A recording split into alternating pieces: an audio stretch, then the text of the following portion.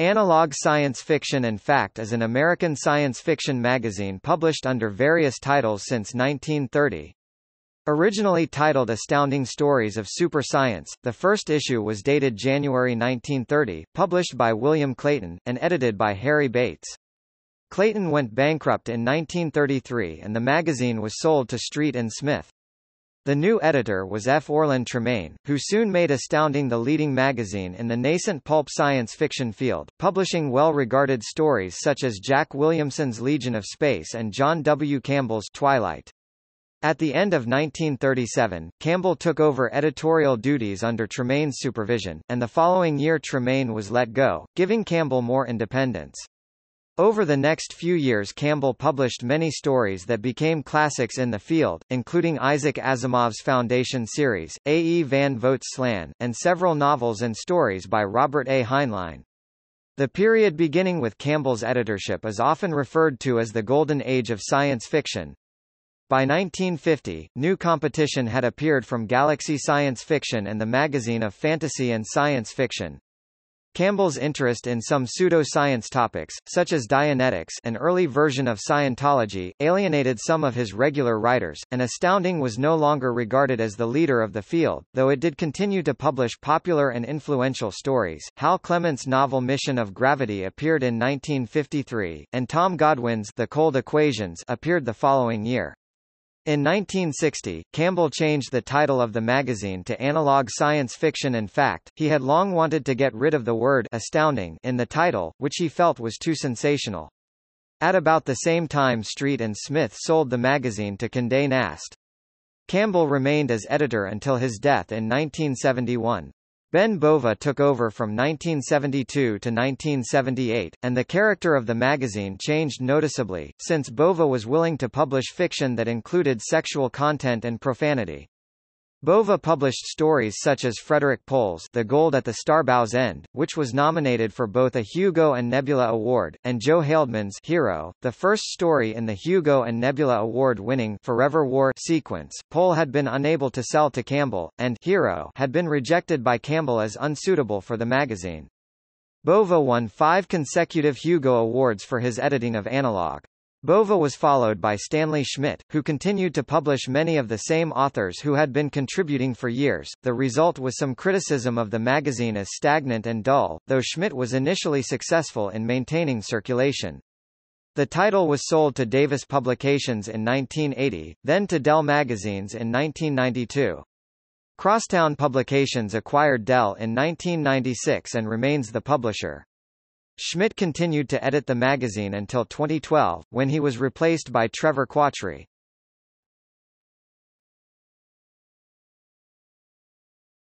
Topic: Publishing history. Topic: Clayton. In 1926, Hugo Gernsback launched Amazing Stories, the first science fiction (SF) magazine.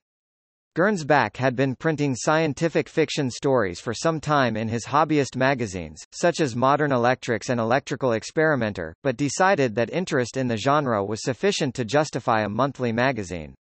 Amazing was very successful, quickly reaching a circulation over 100,000. William Clayton, a successful and well-respected publisher of several pulp magazines, considered starting a competitive title in 1928. According to Harold Hersey, one of his editors at the time, Hersey had discussed plans with Clayton to launch a pseudo-science fantasy sheet. Clayton was unconvinced, but the following year decided to launch a new magazine, mainly because the sheet on which the color covers of his magazines were printed had a space for one more cover. He suggested to Harry Bates, a newly hired editor, that they start a magazine of historical adventure stories. Bates proposed instead a science fiction pulp, to be titled Astounding Stories of Super Science, and Clayton agreed. Astounding was initially published by Publishers Fiscal Corporation, a subsidiary of Clayton Magazines. The first issue appeared in January 1930, with Bates as editor. Bates aimed for straightforward action-adventure stories, with scientific elements only present to provide minimal plausibility.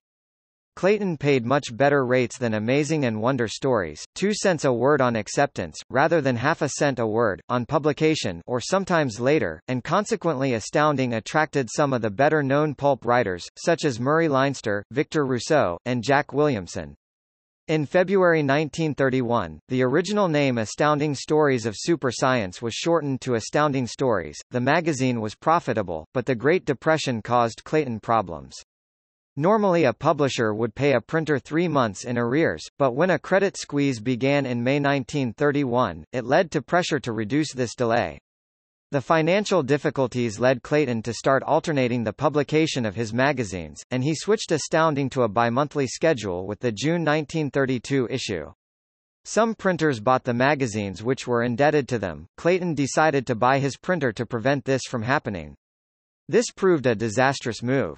Clayton did not have the money to complete the transaction, and in October 1932, Clayton decided to cease publication of Astounding, with the expectation that the January 1933 issue would be the last one. As it turned out, enough stories were in inventory, and enough paper was available, to publish one further issue, so the last Clayton Astounding was dated March 1933. In April, Clayton went bankrupt, and sold his magazine titles to Tr. Foley for $100. Foley resold them in August to Street & Smith, a well-established publisher. Topic: Street & Smith. Science fiction was not entirely a departure for Street & Smith. They already had 2 pulp titles that occasionally ventured into the field, The Shadow, which had begun in 1931 and was tremendously successful, with a circulation over 300,000, and Doc Savage, which had been launched in March 1933. They gave the post of editor of Astounding to F. Orland Tremaine, an experienced editor who had been working for Clayton as the editor of Clues, and who had come to Street & Smith as part of the transfer of titles after Clayton's bankruptcy.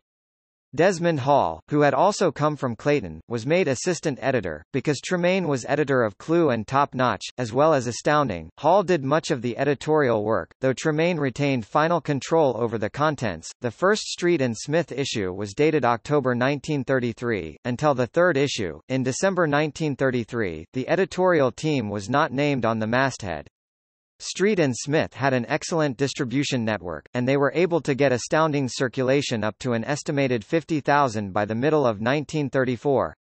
The 2 main rival science fiction magazines of the day, Wonder Stories and Amazing Stories, each had a circulation about half that.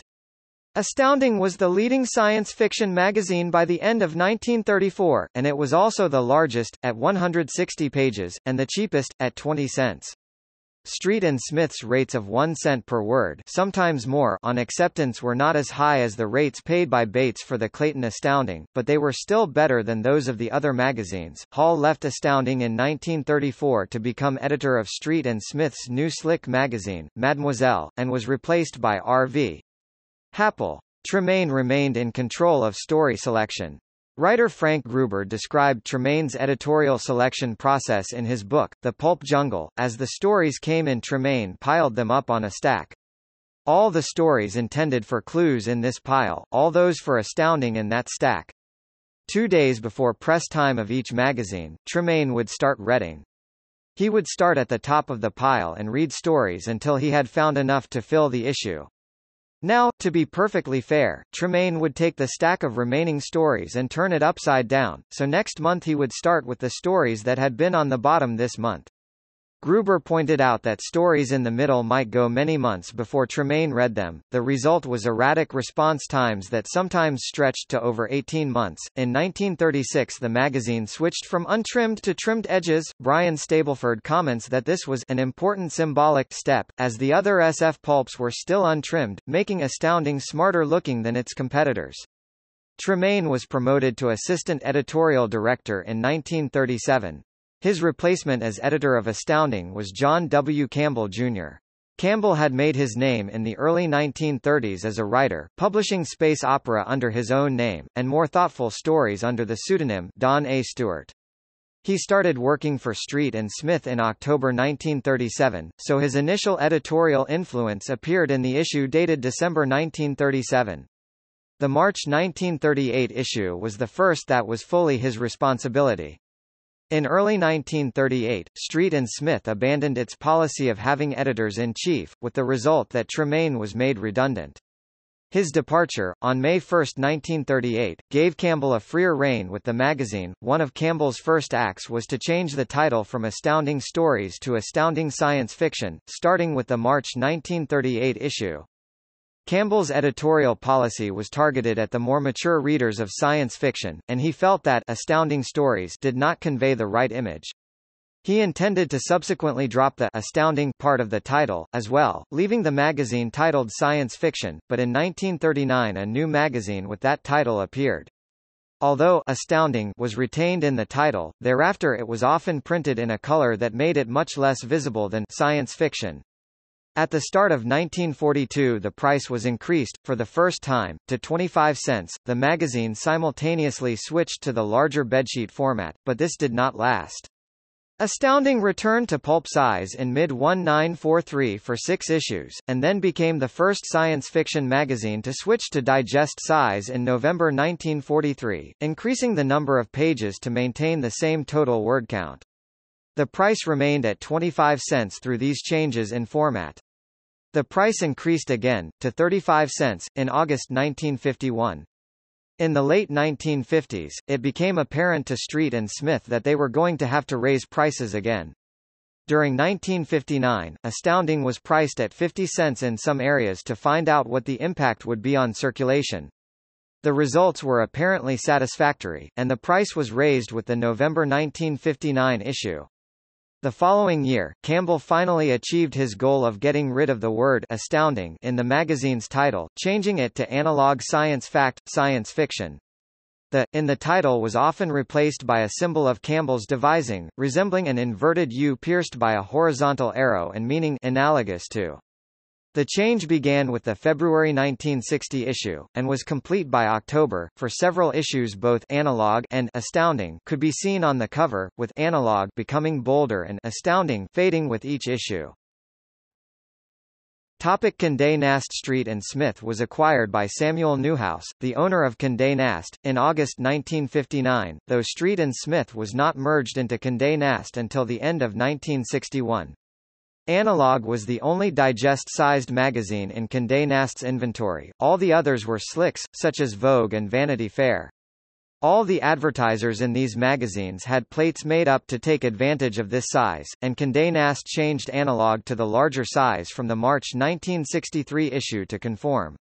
The front and back signatures were changed to glossy paper, to carry both advertisements and scientific features.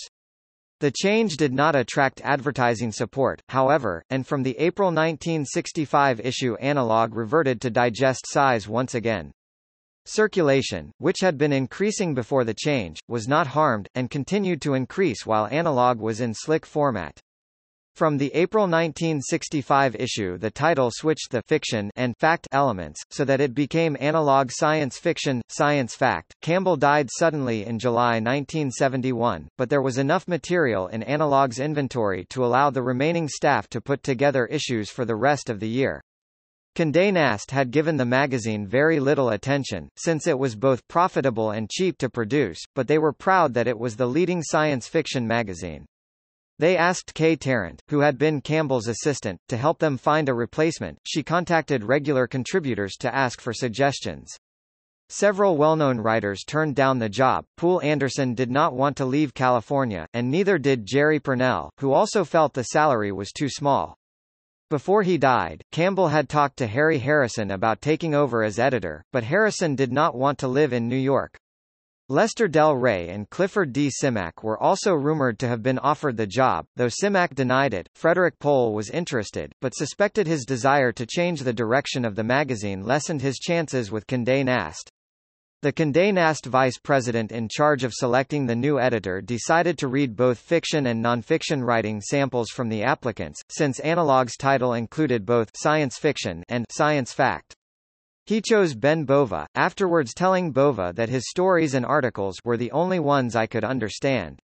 January 1972 was the first issue to credit Bova on the masthead. Bova planned to stay for 5 years, to ensure a smooth transition after Campbell's sudden death. The salary was too low for him to consider remaining indefinitely.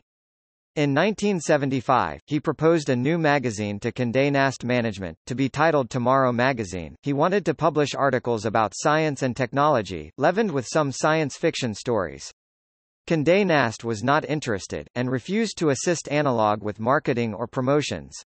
Bova resigned in June 1978, having stayed for a little longer than he had planned, and recommended Stanley Schmidt to succeed him. Schmidt's first issue was December 1978, though material purchased by Bova continued to appear for several months.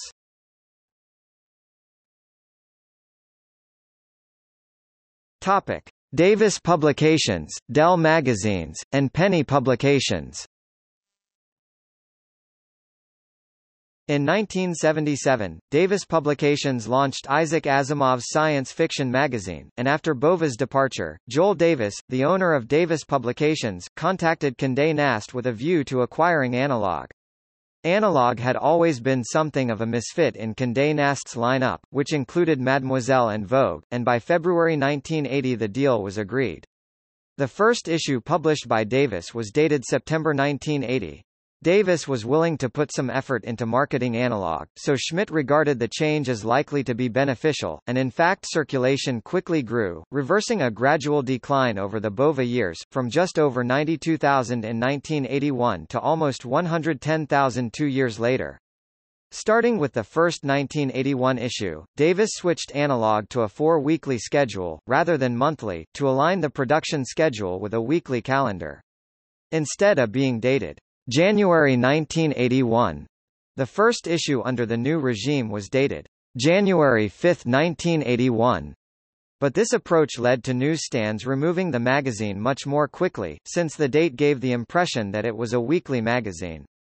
The cover date was changed back to the current month starting with the April 1982 issue, but the new schedule remained in place, with a mid-September issue in 1982 and 1983, and mid-December issues for more than a decade thereafter. Circulation trended slowly down over the 1980s, to 83,000 for the year ending in 1990. By this time the great majority of readers were subscribers, as newsstand sales declined to only 15,000. In 1992 Analog was sold to Dell Magazines, and Dell was in turn acquired by Crosstown Publications in 1996. That year the mid-December issues stopped appearing, and the following year the July and August issues were combined into a single bi-monthly issue.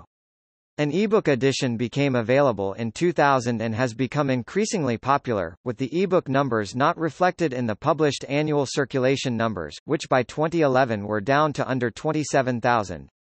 In 2004 the January and February issues were combined, so that only 10 issues a year appeared. Schmidt retired in August 2012, and his place was taken by Trevor Quachri, who continues to edit Analog as of 2018. From January 2017, the publication frequency became bi-monthly, 6 issues per year.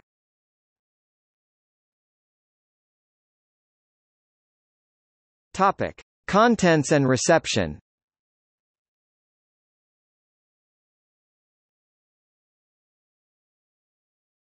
Topic: Bates.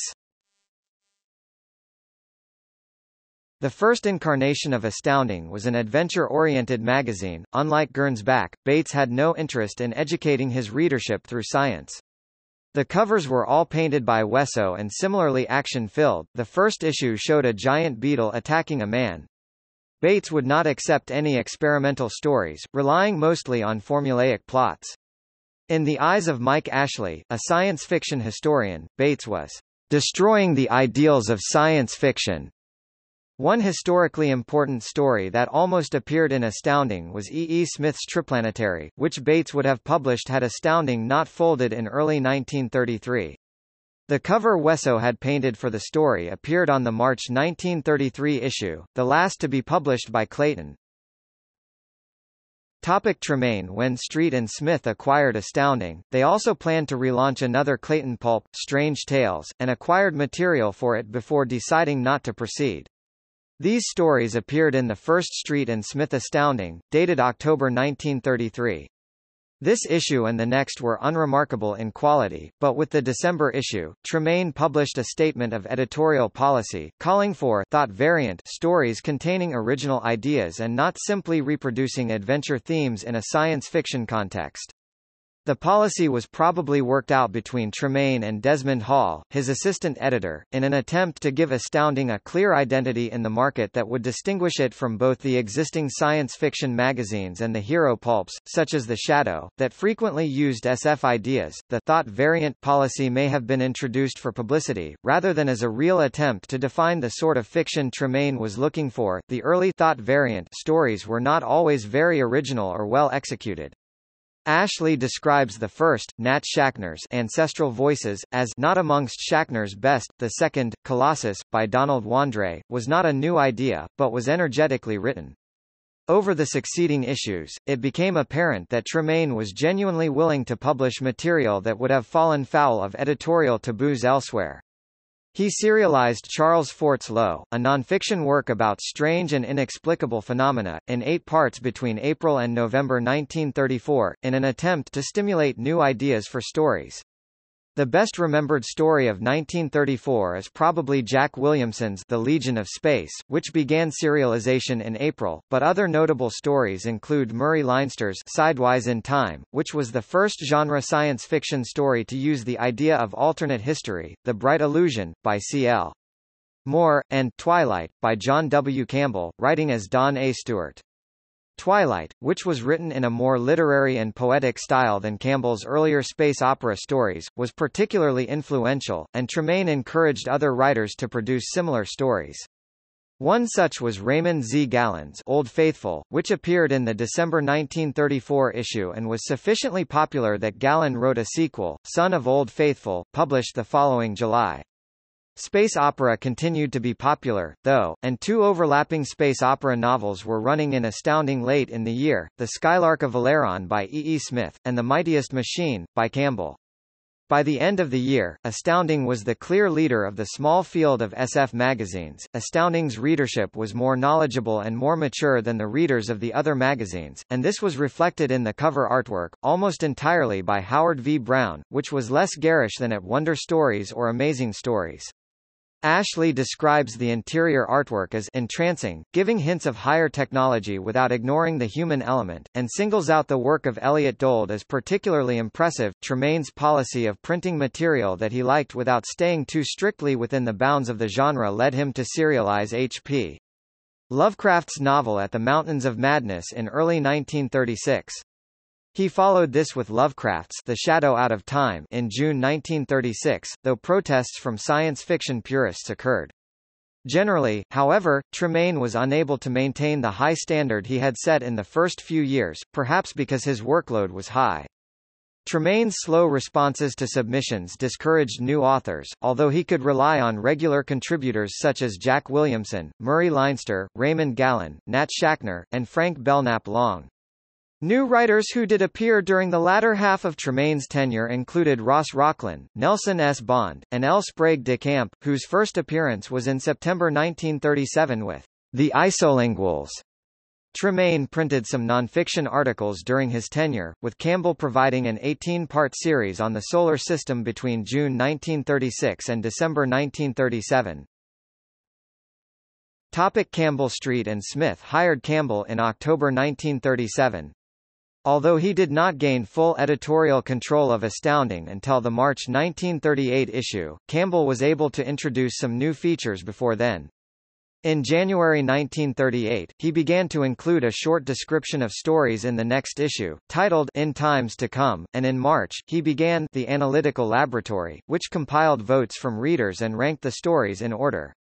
The payment rate at the time was 1 cent a word, and Street and Smith agreed to let Campbell pay a bonus of an extra quarter-cent a word to the writer whose story was voted top of the list.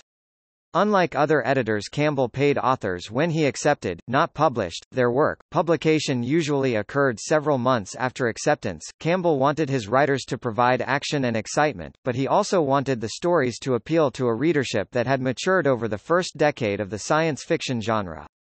He asked his writers to write stories that felt as though they could have been published as non-science fiction stories in a magazine of the future. A reader of the future would not need long explanations for the gadgets in their lives, so Campbell asked his writers to find ways of naturally introducing technology to their stories.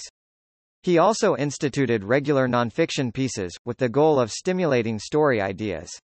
The main contributors of these were R.S. Richardson, L. Sprague de Camp, and Willie Ley. Campbell changed the approach to the magazine's cover art, hoping that more mature artwork would attract more adult readers and enable them to carry the magazine without embarrassment. Howard V. Brown had done almost every cover for the Street and Smith version of Astounding, and Campbell asked him to do an astronomically accurate picture of the Sun as seen from Mercury for the February 1938 issue. He also introduced Charles Schneemann as a cover artist, starting with the May 1938 issue, and Hubert Rogers in February 1939. Rogers quickly became a regular, painting all but 4 of the covers between September 1939 and August 1942. They differentiated the magazine from rivals.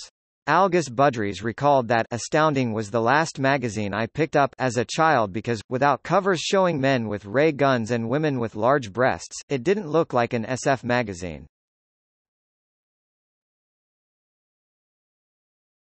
Topic: Golden Age. The period beginning with Campbell's editorship of Astounding is usually referred to as the Golden Age of science fiction, because of the immense influence he had on the genre. Within 2 years of becoming editor, he had published stories by many of the writers who would become central figures in science fiction. The list of names included established authors like L. Ron Hubbard, Clifford Simak, Jack Williamson, L. Sprague de Camp, Henry Kuttner, and C.L.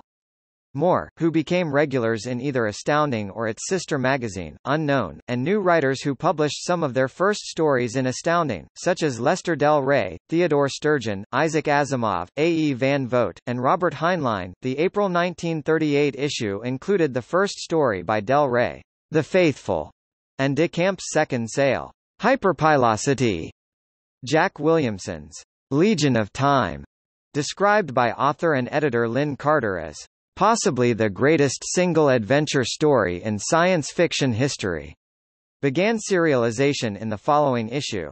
De Camp contributed a nonfiction article, Language for Time Travelers, in the July issue, which also contained Hubbard's first science fiction sale, The Dangerous Dimension. Hubbard had been selling genre fiction to the pulps for several years by that time. The same issue contained Clifford Simak's Rule 18.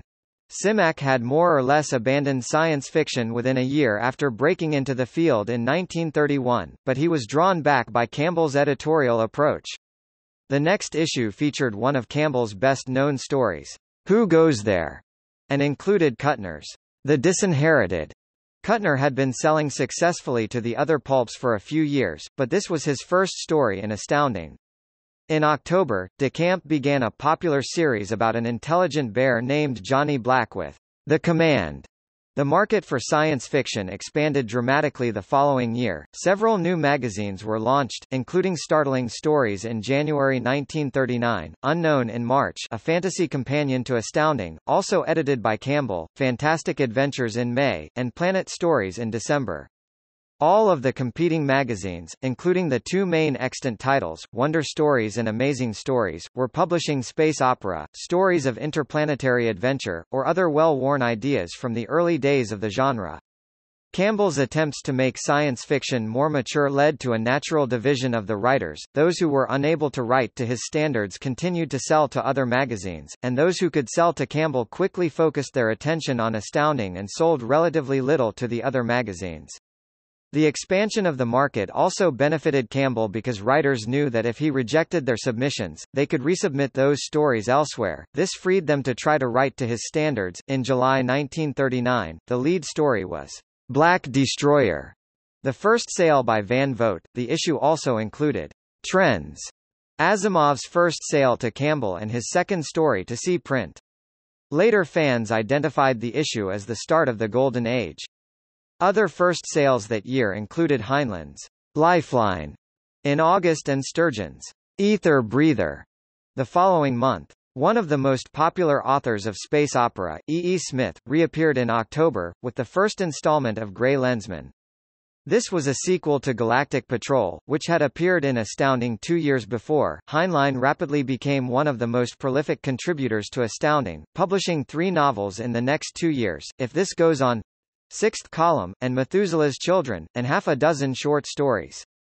In September 1940, Van Vogt's first novel, Slan, began serialization. The book was partly inspired by a challenge Campbell laid down to Van Vogt that it was impossible to tell a Superman story from the point of view of the Superman. It proved to be one of the most popular stories Campbell published, and is an example of the way Campbell worked with his writers to feed them ideas and generate the material he wanted to buy. Isaac Asimov's Robot series began to take shape in 1941, with Reason and Liar appearing in the April and May issues. As with Slan, these stories were partly inspired by conversations with Campbell.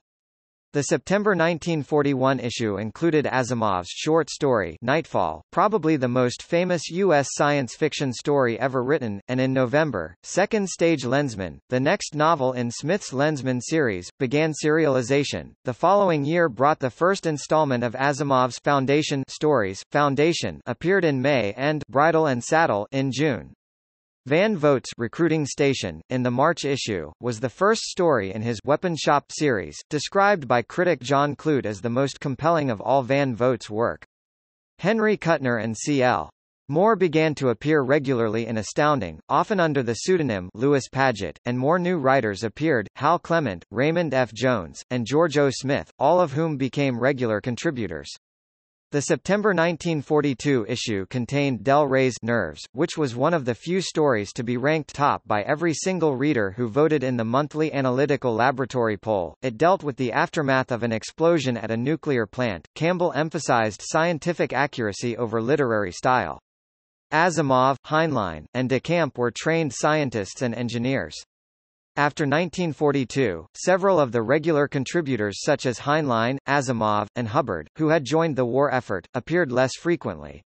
Among those who remained, the key figures were Van Vogt, Simak, Kuttner, Moore, and Fritz Leiber, all of whom were less oriented towards technology in their fiction than writers like Asimov or Heinlein.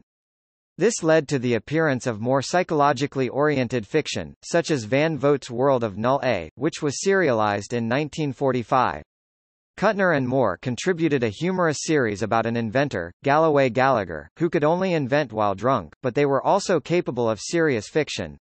Campbell had asked them to write science fiction with the same freedom from constraints that he had allowed them in the fantasy works they were writing for Unknown, Street and Smith's fantasy title. The result was Mimsy Were the Borogoves, which appeared in February 1943 and is now regarded as a classic. Leiber's Gather, Darkness, serialized in 1943, was set in a world where scientific knowledge is hidden from the masses and presented as magic. As with Kuttner and Moore, he was simultaneously publishing fantasies in Unknown. Campbell continued to publish technological SF alongside the soft science fiction. One example was Cleve Cartmill's Deadline, a story about the development of the atomic bomb. It appeared in 1944, when the Manhattan Project was still not known to the public. Cartmill used his background in atomic physics to assemble a plausible story that had strong similarities to the real-world secret research program. Military intelligence agents called on Campbell to investigate, and were satisfied when he explained how Cartmill had been able to make so many accurate guesses. In the words of science fiction critic John Clute, Cartmill's prediction made SF fans enormously proud, as some considered the story proof that science fiction could be predictive of the future.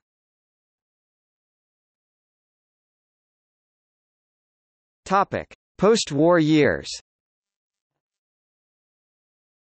In the late 1940s, both Thrilling Wonder and Startling Stories began to publish much more mature fiction than they had during the war, and although Astounding was still the leading magazine in the field, it was no longer the only market for the writers who had been regularly selling to Campbell.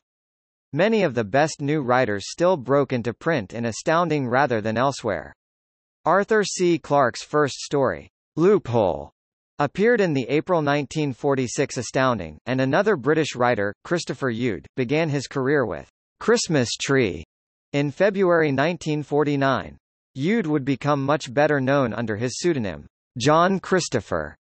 William Tenn's first sale, Alexander the Bait, appeared in May 1946, and H. Beam Piper's Time and Time Again in the April 1947 issue was his first story.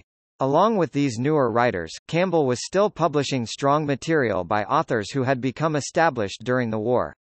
Among the better-known stories of this era are Vintage Season by C.L. Moore under the pseudonym Lawrence O'Donnell, Jack Williamson's story, With Folded Hands, The Players of Null A, Van Vogt's sequel to The World of Null A, and the final book in E. E. Smith's Lensman series, Children of the Lens. In the November 1948 issue, Campbell published a letter to the editor by a reader named Richard A. Hone that contained a detailed ranking of the contents of an issue, 1 year in the future.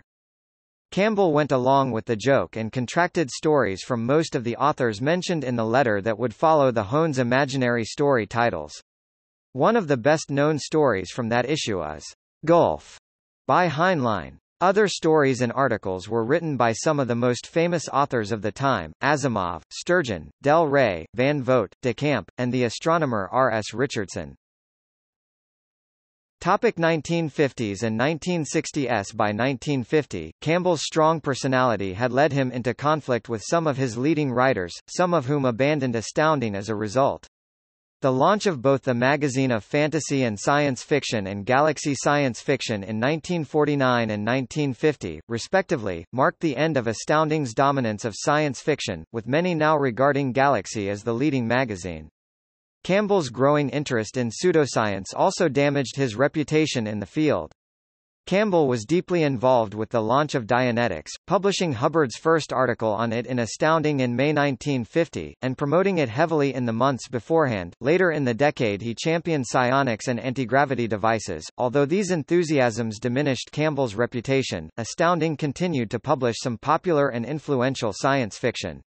In 1953, Campbell serialized Hal Clement's Mission of Gravity, described by John Clute and David Langford as one of the best-loved novels in SF, and in 1954 Tom Godwin's The Cold Equations appeared. The story, about a girl who stows away on a spaceship, generated much reader debate, and has been described as capturing the ethos of Campbell's Astounding.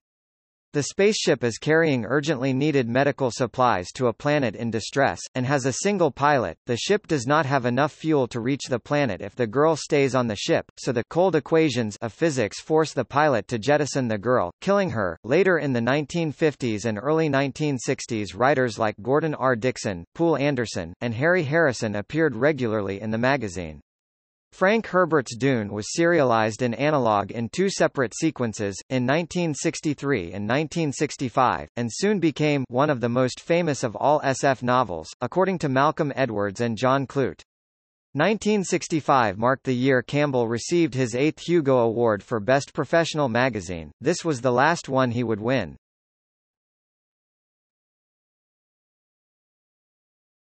Topic: Bova. Bova, like Campbell, was a technophile with a scientific background, and he declared early in his tenure that he wanted Analog to continue to focus on stories with a scientific foundation, though he also made it clear that change was inevitable. Over his first few months, some longtime readers sent in letters of complaint when they judged that Bova was not living up to Campbell's standards, particularly when sex scenes began to appear. On one occasion, Jack Wadham's story, Foundling Fathers, and its accompanying illustration by Kelly Freas. It turned out that Campbell had bought the story in question. As the 1970s went on, Bova continued to publish authors such as Anderson, Dixon, and Christopher Anvil, who had appeared regularly during Campbell's tenure, but he also attracted authors who had not been able to sell to Campbell, such as Gene Wolfe, Roger Zelazny, and Harlan Ellison. Frederick Pohl, who later commented in his autobiography about his difficulties in selling to Campbell, appeared in the March 1972 issue with The Gold at the Starbow's End, which was nominated for both the Hugo and Nebula Awards, and that summer Joe Haldeman's Hero appeared. This was the first story in Haldeman's Forever War sequence. Campbell had rejected it, listing multiple reasons including the frequent use of profanity and the implausibility of men and women serving in combat together. Bova asked to see it again and ran it without asking for changes. Other new writers included Spider Robinson, whose first sale was The Guy with the Eyes. In the February 1973 issue, George R.R. Martin, with A Song for Lya. In June 1974, and Orson Scott Card, with Ender's Game. In the August 1977 issue, two of the cover artists who had been regular contributors under Campbell, Kelly Freas and John Schoenherr, continued to appear after Bova took over, and Bova also began to regularly feature covers by Rick Sternbach and Vincent D. Fate. Jack Gaughan, who had had a poor relationship with Campbell, sold several covers to Bova. Bova won the Hugo Award for Best Professional Editor for 5 consecutive years, 1973 through 1977.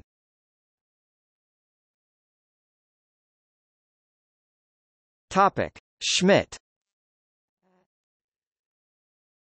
Stanley Schmidt was an assistant professor of physics when he became editor of Analog, and his scientific background was well suited to the magazine's readership. He avoided making drastic changes, and continued the long-standing tradition of writing provocative editorials, though he rarely discussed science fiction.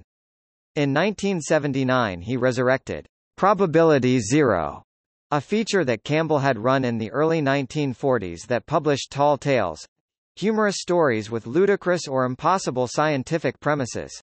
Also in 1979 Schmidt began a series of columns titled The Alternate View, an opinion column that was written in alternate issues by G. Harry Stein and Jerry Purnell, and which is still a feature of the magazine as of 2016, though now with different contributors.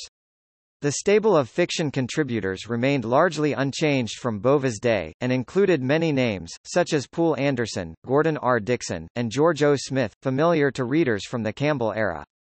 This continuity led to criticisms within the field, Bruce Sterling writing in 1984 that the magazine has become old, dull, and driveling.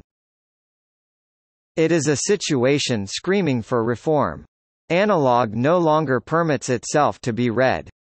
The magazine thrived nevertheless, and though part of the increase in circulation during the early 1980s may have been due to Davis Publications' energetic efforts to increase subscriptions, Schmidt knew what his readership wanted and made sure they got it, commenting in 1985, "I reserve Analog for the kind of science fiction I've described here, good stories about people with problems in which some piece of plausible or at least not demonstrably implausible speculative science plays an indispensable role."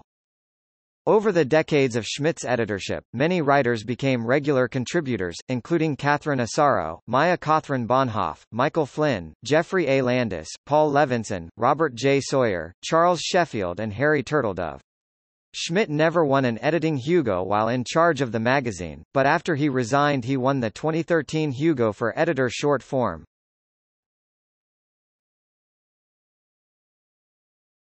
Topic: Quachri.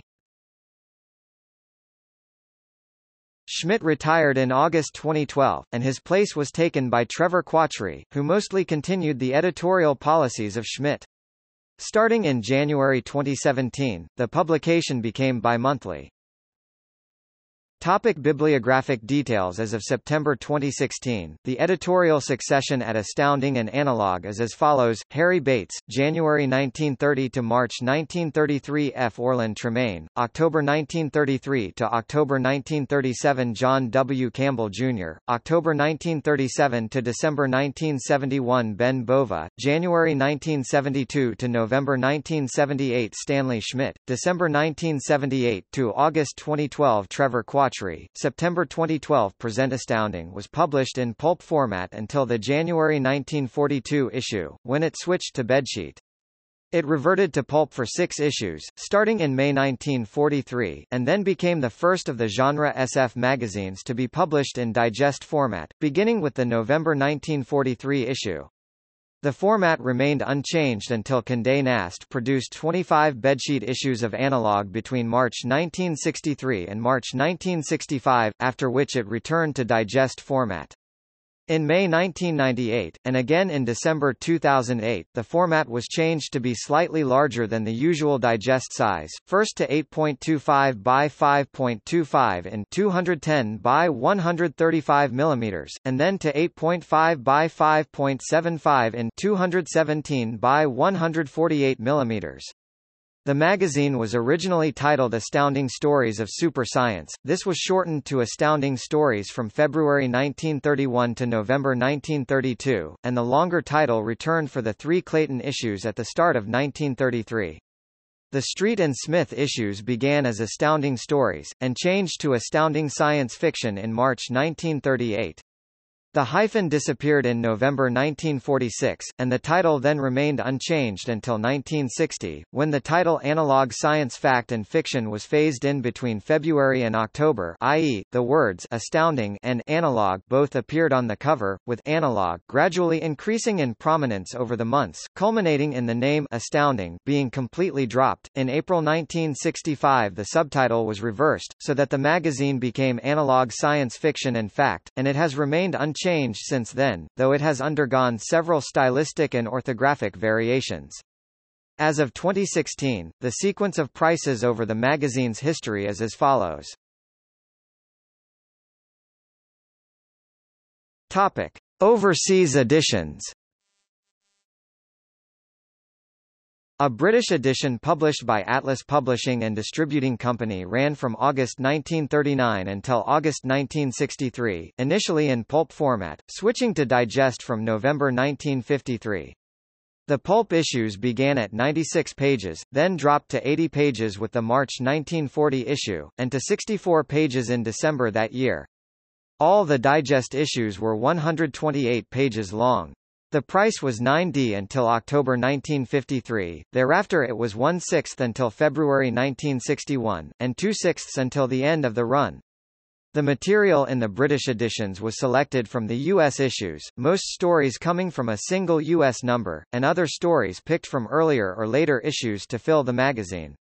The covers were usually repainted from the American originals. An Italian magazine, Scienza Fantastica, published 7 issues from April 1952 to March 1953, the contents drawn mostly from Astounding, along with some original stories. The editor was Lionello Tarosi, and the publisher was Editrice Creator. Danish publisher Skrifola produced 6 issues of Planet Magazinet in 1958. It carried reprints, mostly from Astounding, and was edited by Knud Erik Andersen. A German anthology series of recent 1980s stories from Analog was published in 8 volumes by Pabel Moewig Verlag from October 1981 up to June 1984.